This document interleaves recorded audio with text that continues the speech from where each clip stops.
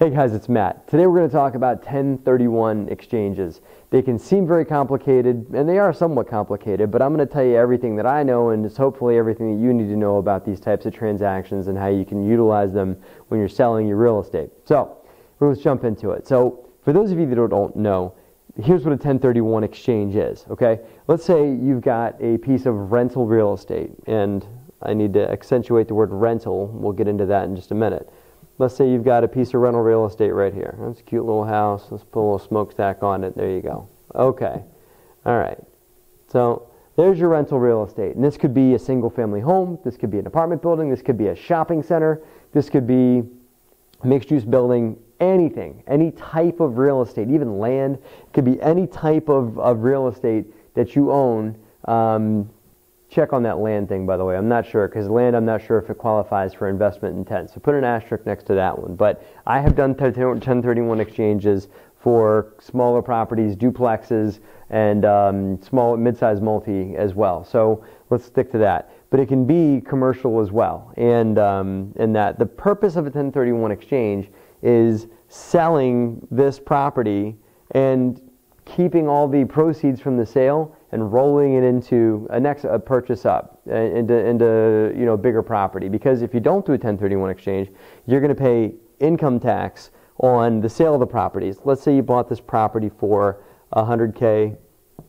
You held it for 5 years. You held it for however long you did, and you can now sell it due to market improvements and because you're an awesome landlord and you've increased the revenue for the property, and somebody's willing to pay you a higher price on a good market cap rate for the property, and because you've increased the profitability of the deal, it's worth more. So let's say you're going to sell it for $200,000.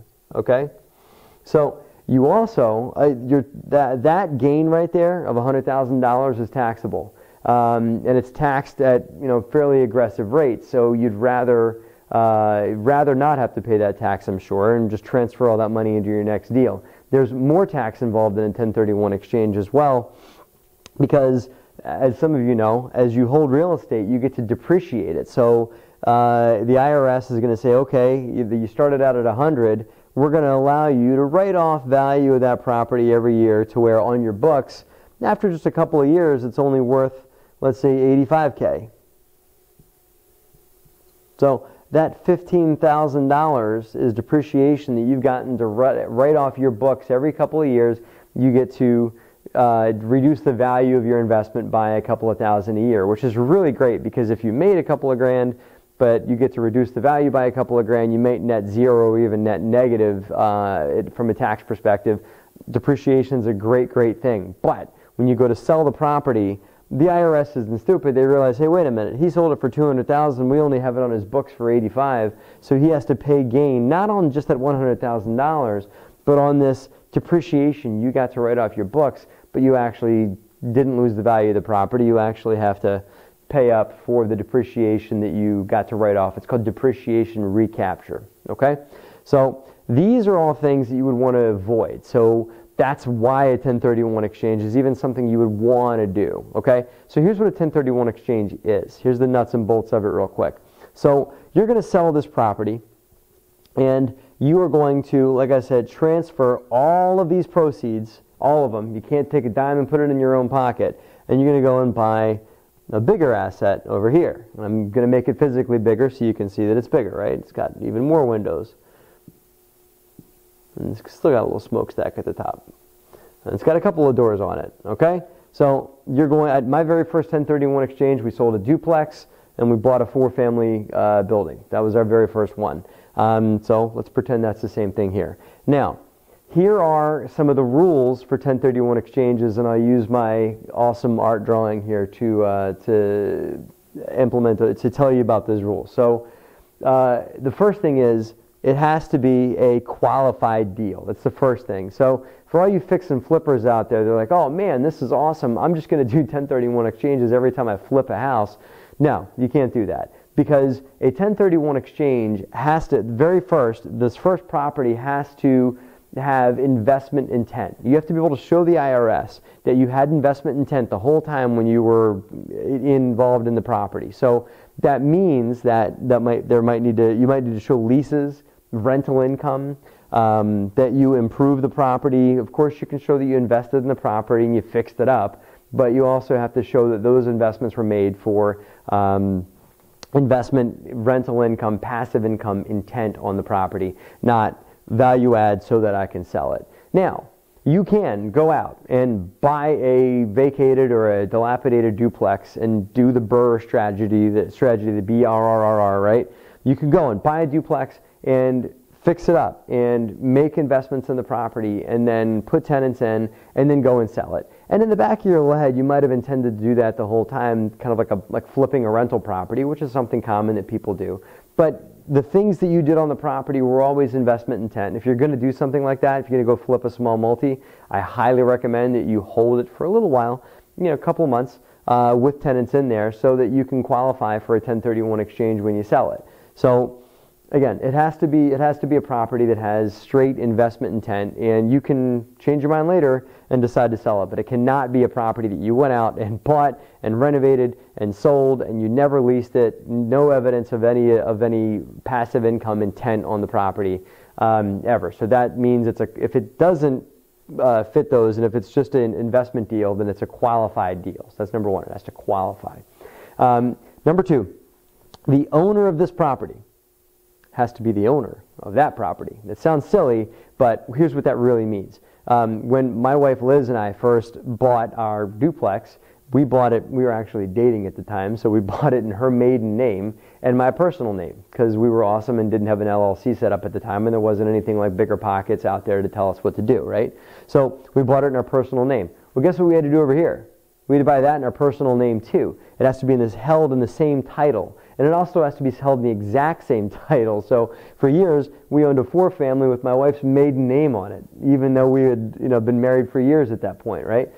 Because it has to be held in the same title as this property. Now, after the 1031 exchange settled, we decided we wanted to refinance the building years later, and so we did a quitclaim deed, which is a whole other conversation, which we're not going to have here, but we quitclaim deeded it out of our personal name into an LLC later. But bottom line, this ownership entity has to be the same as the ownership entity that's buying that property, the exact same. So you can't have 123 LLC that's going to sell this property and then invest in a fund or syndication or something larger that's with another owner or other people or whatever it is. It has to be the exact same owner. Okay? Got it? All right, good. Now, here's the timeline for a 1031 exchange. And this is where people get tripped up, and this is where a lot of questions happen. I'll do my best to explain this to you guys very clearly. So, when you are considering selling this property, first of all, I highly recommend you engage a third party called a qualified intermediary. Some people also call them 1031 escrow agents. Some people call them just account holders or custodians, but the correct term that I've heard is qualified intermediary for a 1031 exchange. This QI comes in, and when this property sells, none of this money even touches your pocket. It goes from settlement into the pocket of the QI, who is a qualified intermediary, and they can talk you through the whole process. And they hold the money, and then when the money needs to go invested into this deal, the qualified intermediary comes to closing or wires it to the title company for this deal. So the money actually never touches your pocket. It just goes to the intermediary. That's rule number one. Here's the timing. In 45 days from you selling this property, it's 45 days from closing, you have to identify through the qualified intermediary and through them to the IRS, right? You have to identify up to 3 potential purchases that you're going to make. 45 days is like a blink of an eye in real estate time, okay? Like 7 years is 7 years in dog years. Well, in real estate time, that's like nothing. 45 days. So what I recommend, if you guys are going to go selling property, you better be thinking about what your potential properties you're going to be buying are before you even put this property up for sale, right? Most people that I know that do 1031 exchanges, the day they put this up for sale, they already have this under contract, right? If you really want to play the game the right way. Now, let's say you don't. Let's say that you have an unexpected buyer of this property and you decide you want to do a 1031 exchange late in the game, and then you have to abide by this calendar. So 45 days from here, you have to identify potential purchases. Okay, you don't have to buy the exact property, but you have to identify potential purchases, and you have to buy at least, this property has to be one of the potential purchases, and you're allowed to identify 3. What I'm kind of saying in a roundabout way is that it doesn't have to be number 1, doesn't have to be number 2, but it better be number 3 if it's not number 1 or number 2. So they could all be possibilities of purchases. Now, the rules get a little more complicated. I'm not going to get into it right now, but you can also say, I'm going to take this $135,000 in proceeds, and I'm going to buy this property, and this property. You're going to break the money up and buy multiple properties. You can do that. There's more rules around that too, which again, beyond the scope of this video. But today, what I'll tell you is you can identify 1, 2, or up to 3 potential purchases, of which your final purchase has to be one of those 3. Okay? Now, here's the other calendar. In 180 days, you must purchase this property, the new property, which again has to be one of the ones that you identified. Okay? So you have to close and own it in 180 days. So people are like, well, what if I don't buy it? What if I don't close? Can I get an extension? No. The IRS is very tight about this. You can't get an extension. You cannot extend this out. If it goes to 181 days or longer, or whatever it is, you can't file for an extension. I can get an extension on my taxes. Now, for some reason or another, they're not giving anything on this. So if you go past that date, you pay tax on this money. That's what it is. That's the way I understand it. Now, I'm sure I'll get some comments below on ways you can circumvent the 180. I welcome those comments and those conversations. But the way I understand it is this profit here becomes taxable if you go past 180 period. The end. Now, for those of you that are asking, well, what if you fall through? Well, here's what you do. Here's your backup plan. You got to put it back. Here's maybe the secret here that some of the bigger folks in this business have taught me is yes, you identify properties, and just you don't be silly. You start your search for the new property here, okay, before you sell this property, and you don't close the sale of this property until you have this identified. That's number 1. So you know where you're going before you even close this thing. So you could identify the new property right after closing. Okay, that's the best way to do it. Now, you also can build yourself in a safety net in that 45-day in the properties that you identify are potentials, and there is something called tenants in common. Tenants in common investments, and they've got kind of a funky reputation out there. They're very complicated, but in general, what tenants in common are is you and a collection of other people get together through an organizer, a syndicator of a tenants in common investment, and you go out and buy the Empire State Building, something enormous, like a big office complex, a big shopping mall, something like that. And you, along with these other people, have undivided interest in that property. And so you get your own little deed that says you own, 0.3% of the King of Prussia Mall. Congratulations. Or 0.2% of the Chrysler Building. Awesome. Here's your deed for the Chrysler, for 0.2% of the Chrysler Building, and that's all yours. And you can actually liquidate your 1% ownership, that 2.2% ownership. It gets squirrely, and a lot of people don't like them because there is a relation you have to have to the other people, and it has to do who's managing the property, and it's very hard to change the direction of those kinds of properties if you find they're not being run very well because you only have 0.2%. But if you find one that's run really well, you can do a 1031 exchange into a tenants in common investment. Okay? What you want to do is have that as your backup plan. So that is your safety net. You want to have like awesome multifamily building that's going to produce lots of cash for yourself, or the strip center, or the smattering of single family homes, or whatever it is. That's your number 1 priority. And then just have your backup plan here. Always have a safety net built into your 45-day identification. Okay? That's what you want to do. Because a lot of people ask me, what do you do if your 1031 falls through? The people that know that you can't go past this 180 days, it gets a little scary to figure what kind of tax you might have to pay. Because some of these folks are selling properties that they've owned for a very long time, and they might be looking at a way larger gain than $100,000. They could be looking at millions of dollars to be paying on sales proceeds. Another things people get themselves into outside of tenants in common are triple net properties.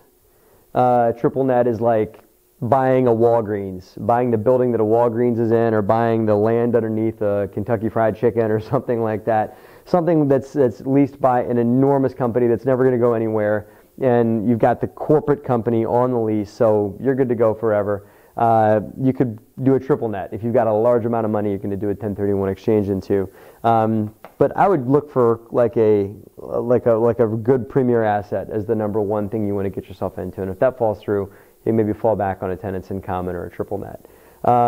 So I hope I didn't glaze your eyes over or make your head spin. I know it's a little longer video, but I hope it was of value. This is 1031 exchanges. This is a great way to leverage your sales on properties. We've done them a few times. We've always been able to trade up into way larger assets when we do them. So this is a great vehicle. I hope it made sense. Hope you guys, my awesome pictures up here, illustrated the whole thing for you. As always, as you guys know, I love comments down below. So leave comments. Let's get some chatter going on these things. And please feel free to expand on some things that I said, or even refute it, challenge it. I love to be challenged. It's okay. We'll have a little conversation about those things. So as always, guys, I really appreciate you. Thank you for watching, and have a great and profitable week.